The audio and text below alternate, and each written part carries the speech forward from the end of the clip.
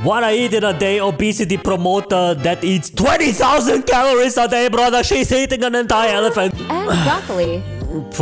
Why does this cat look Chinese? What the fuck? Oh, this fat acceptance always gives me diarrhea, man. Fat accept painful TikTok cringe compilation. Ah! Very painful. Let's roll. So that's fatphobic. I didn't even say anything. The video begins. This is fatphobic, bro. I didn't do anything. People will stare at me when I eat. You can talk, right? You have a microphone. Buy the text. Is that a KFC bucket?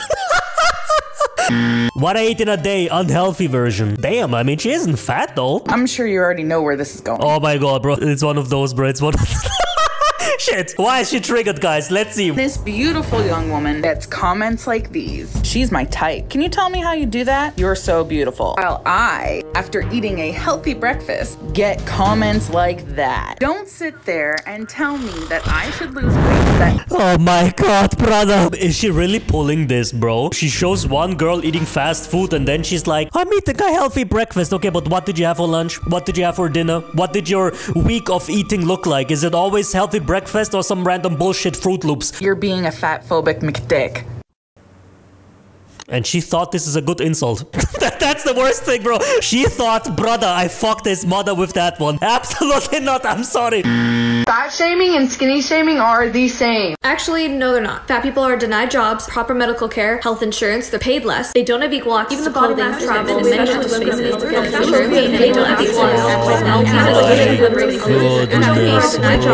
Holy fucking shut the fuck up. Holy shit, bro. Okay, stop.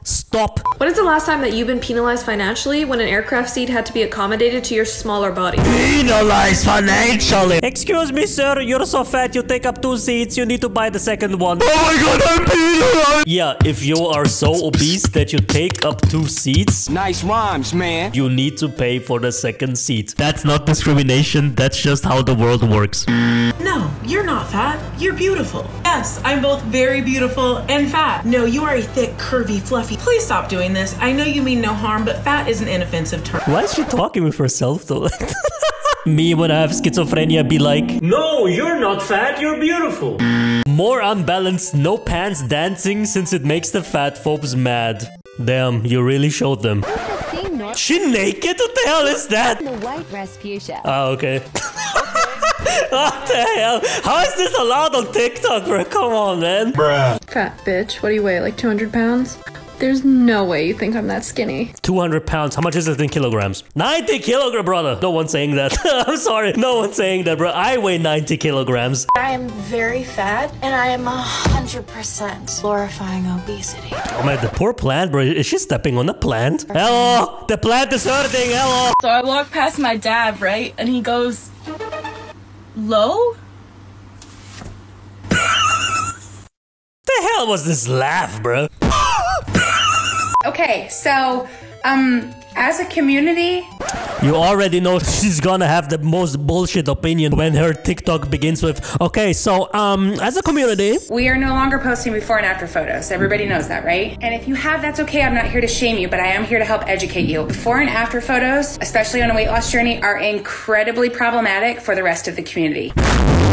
You are simply stating that the before photo, the fat body that you lived in before, is not good, and that the thin body that you have after is good. The fat body is not worthy, but the thin body is. So why always worthy, bro? Why do they always have to pull this as if you think someone who's fat is just a lesser person, you know? You just don't deserve to live. Why is it always like that? Why is it always black and white? You deserve to live, you don't deserve to live.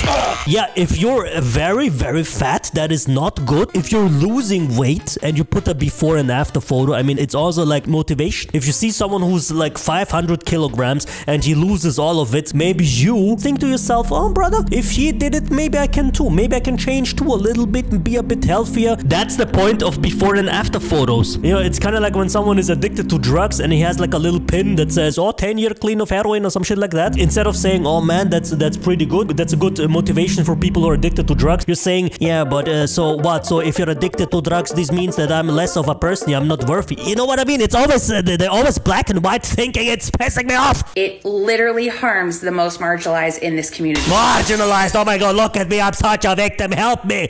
Stop doing it. Stop screaming. What the hell is that, bro? She's screaming at me. Hello, I'm also marginalized. I always had really beautiful friends, and we all know that pretty privilege is real.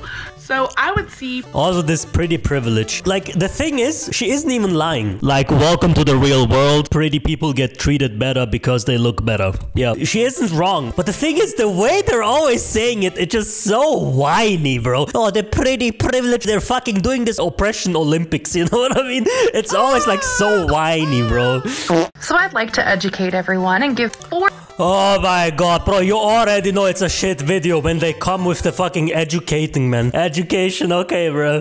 facts about bodies. Fact number 1, thin bodies can be healthy. We widely weaponize that fact. Weaponize, man, it's a fucking nuclear bomb. Fact number 2, fat bodies can be healthy. I think a couple people need some time to let that sink in.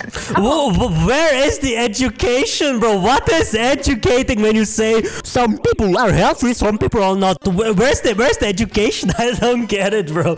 I have always been active. I have done sports as a kid. I have done theater for 18 years of my life, singing, dancing, and acting, usually all at the same time. I don't have diabetes. I don't have any other underlying health issues.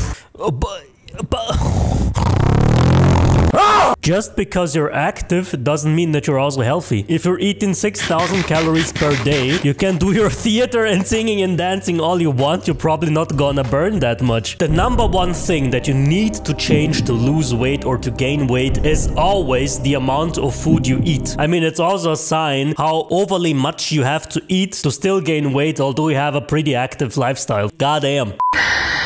Help me get back on...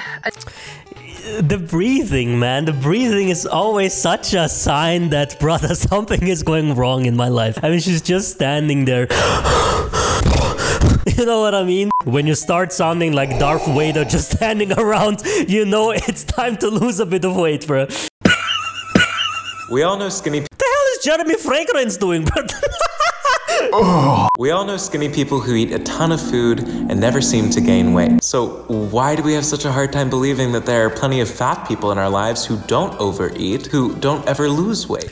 Oh my god! Because it's impossible to eat nothing and still gain weight. Hello? Do you understand physics? Hello? I already told you once, the reason why some skinny people seem to eat so much but not gain weight is because the whole mountain of food that they're eating in one sitting is the only thing they're eating this entire day. And if you see a fat person who eats nothing but still gains weight, it's because they might not eat anything in front of other people, but when they're alone at home in the middle of the night, they eat 5,000 calories at once. That's why. That's why, okay? Back in the day, when I went to school, I used to be awake at 5 a.m. I would go to school and return back home at around 4 p.m. and I didn't eat anything while I was in school. That's 11 hours of not eating anything. And you know what? I was still the fattest dude in the entire class because as soon as I came back home, I ate like 4,000 calories at once. So you would see me?